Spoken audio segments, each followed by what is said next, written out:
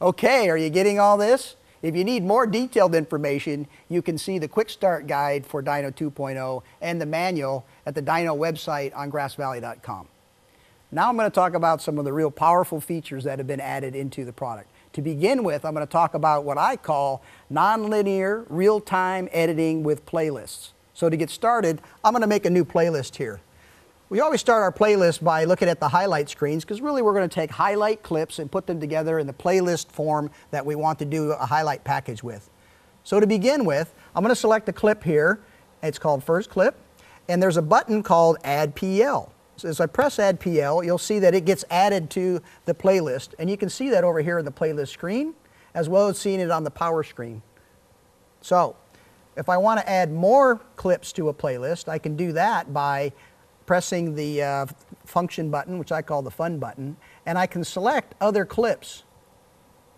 And you'll notice that when I select them in this particular order and I do an Add PL, they all go into the playlist in the order that I selected them. Really handy for putting together playlists very quickly. Another function that goes along with playlists is to be able to select a section. If you press the clip that you want to start with and then the Shift button, it'll select an entire range. And then when I press Add PL, it'll add all those into the playlist. You can see how quickly they were populated into the playlist screen. When it's time to play a playlist, all you do is cue up the top of the playlist by pressing the PL button 3 times. And what that does is that goes into the playlist screen, cues to the top of the clip, and then of course you're ready to play back your clip. You'll notice that in the playlist screen, it tells you how much time is left in the playlist to play down at the bottom, and it tells you how much time there is in the actual clip to play.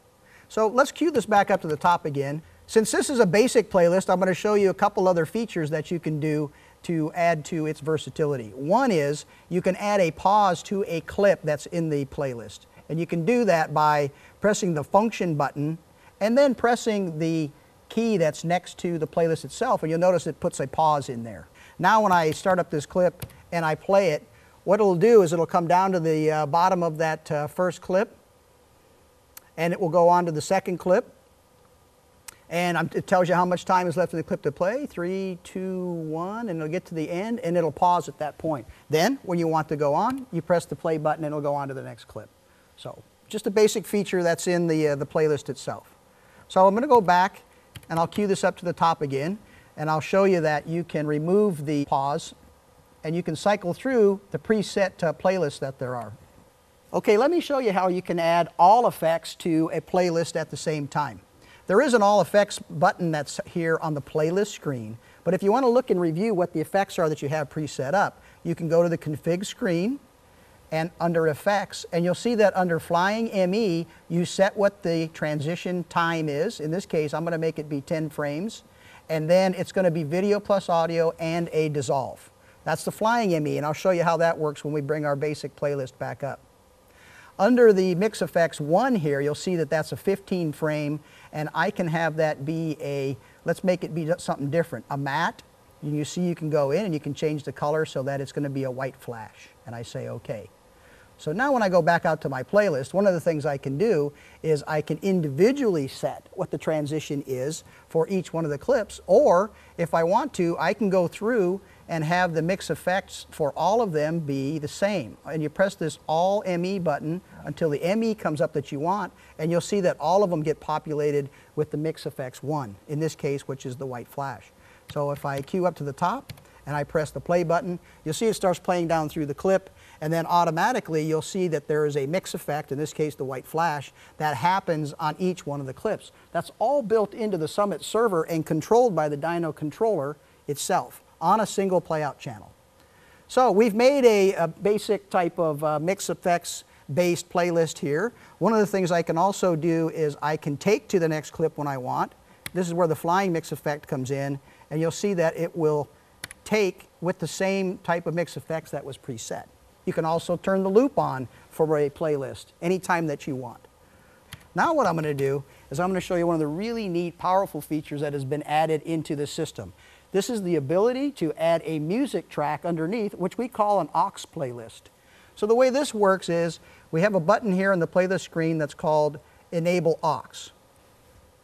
Once the Enable Aux comes up, you'll see there's a new section that's up here. This new section allows me to use a music clip that is in the Summit itself. We're going to go to the bin that we've created in the Summit, and we're going to pull the music clip out. But just so you know, a music clip that's inside of the Summit was a WAV file that's been imported. All that information is in the Quick Start Guide.